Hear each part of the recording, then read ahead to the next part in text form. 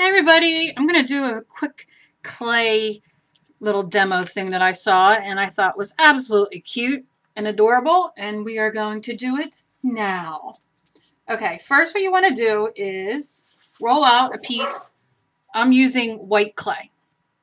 Just white polymer clay. You can tell it's my scrap clay. Got a little whatever in there. And I'm going to take a piece of cardstock and I'm going to, which this is what I do when I do my drawings, my little Halloween little cute little guys. I take it and I cut it in half, rip it in half, what have you. And what I'm going to do is I'm going to set that on there for a second and kind of give me a general idea of how big the clay is. And you'll see why in a second. Then I'm just going to lay my flattened out clay there. And you know, you don't want it too flat. You want it, you know, so when you bake it, you have a nice piece of something. Or we'll talk about that in a second. So you can see generally, and you know, when we have white, we can't see a dang thing on here, but I'm going to move a little closer. And what I have now is a stencil, and you can use any stencil you want. The bigger, I would say a little bigger holes, the better. You don't want nothing too small, but I mean, you know, once you try it with the bigger ones and then you find yourself comfortable and, you know, you want to use smaller stencils, then be my guest. So I'm going to kind of lay this in the middle of where I try to get as much of the stencil on there as I can. And this is actually a stencil that is in the glass section, and it's a little sticky on the one side, but you can use any stencil you have. I wanted to pull out all my flower ones and do flower, you know, flower, but I'm not going to do that right now. Next, I'm going to use these. These are called Pebbles Incorporated. These are chalk, and I get these at AC Moore, and as you can tell, I dropped mine. They come with these, like, I call them roach clips, but they're kind of like these little clippy things on the end. I can't find my other two sets I have, of course, because I was looking for them, but it really doesn't matter because you're going to understand what I'm doing. So pick the colors that you want to use. These come with like these little cotton balls. If you have like a Pearl X brush or a paintbrush, you know, like a stiff paintbrush or whatever, you can definitely use that. I'm just going to hold my finger and just use this. And I'm going to use these and pick different colors. And I'm going to stick it in my green first. And you want your clay to be raw. We're not even getting to that part yet. And what you do is just go on and start coloring. Would be easier if I had the piece, but you want to keep coloring your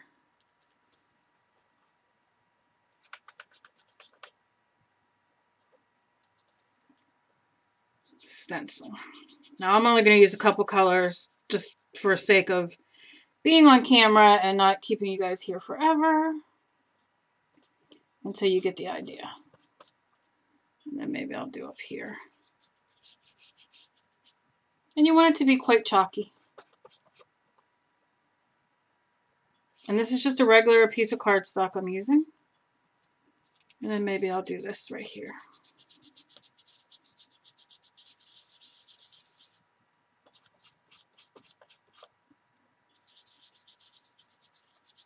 Now, if you have colored chalk in a container like from, you know, the dollar store or whatever, it'll work the same.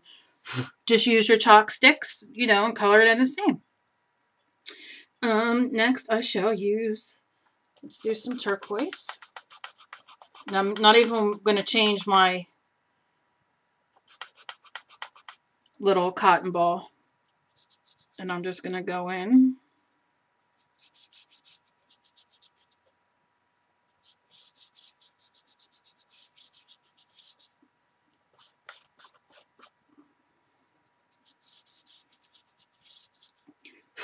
Give it a blow. Do some over here. You can tell this is more on the turquoise is more on the green side than the blue. How about some orange?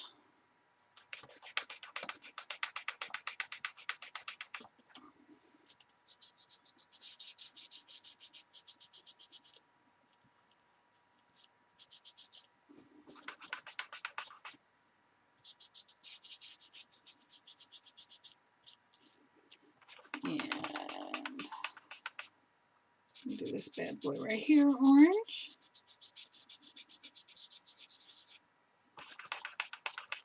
And if you want to mix colors, like since this is a lighter orange, I can go into the darker orange and just go around the edges. So it gives it a little bit more, you know, it's whatever way you want to do things. And you can see my stickiness isn't sticking down as much, so it's making it a little bit harder, but you get the point. And let's go for some pink.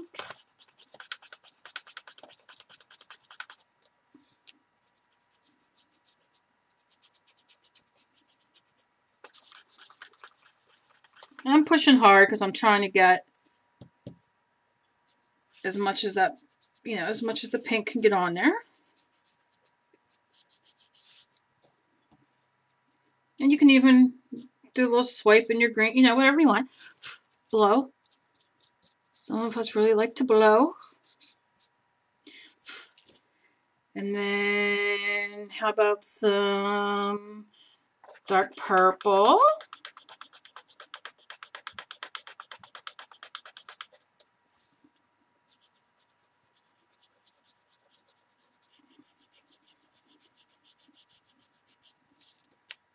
There's some purple over here. Get some more.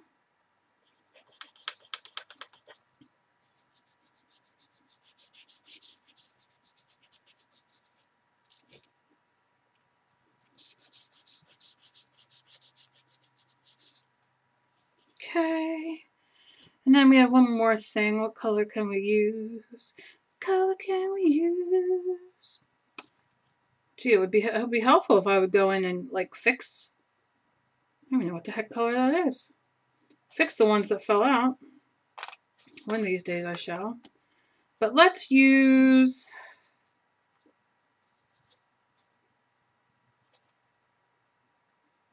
I dropped it on the floor, and because all my, you know, my animals are all down here.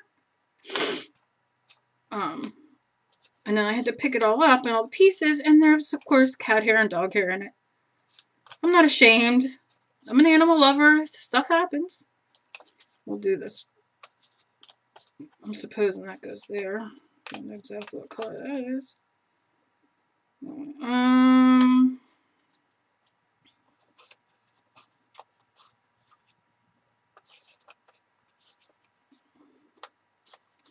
Alright.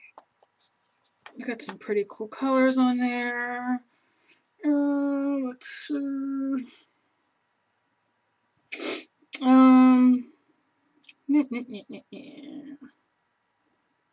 don't know. We'll just kind of go with this teal for right here. I know it's not a big deal. I'm just doing a demo. Okay, so I'm gonna put that chalk back and later on try to remember to do it, fix it, give it a blow, pick up your stencil, and you see you have this very cool, which is a very cool thing that you can do, and then spray fixative on it, and then go from there in your journal. You can use colored pencils, you can use watercolor, whatever you want. But I'm blowing to get all those extra crumbs off. I'm just going to lay that stencil there. I'm going to take my clay. Now what I'm going to do is take a pair of scissors and I'm going to cut around,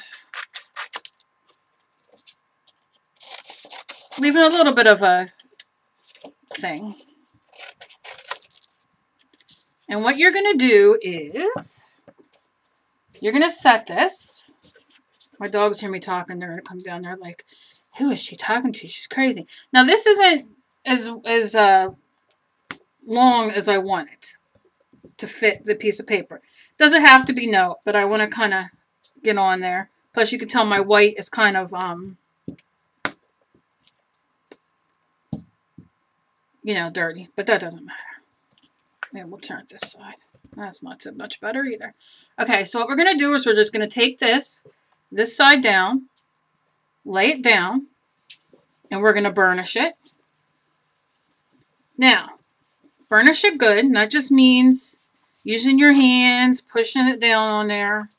If you have a tool, as a bone, you know, one of these or a credit card would work just as well. You just kind of want to. Now, you do not, what you want to do is you want to bake this with this paper on it. But before you do so, you want to go in and kind of cut off. I'm just going to use my credit card here. You just kind of want to cut off that extra clay.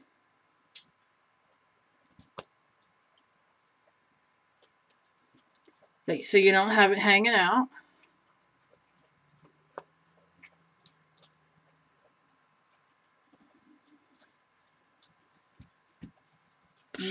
We burnish. Now, what you would do is go and you would bake this according to your instructions on your clay, which is usually like 265 USA oven time. I don't get the whole conversion Fahrenheit, I don't know what all that stuff is.